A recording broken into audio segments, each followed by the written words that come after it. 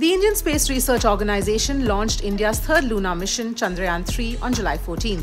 The spacecraft lifted off from the Satish Dhawan Space Centre in Sriharikota, and on board was the launch vehicle Mark III.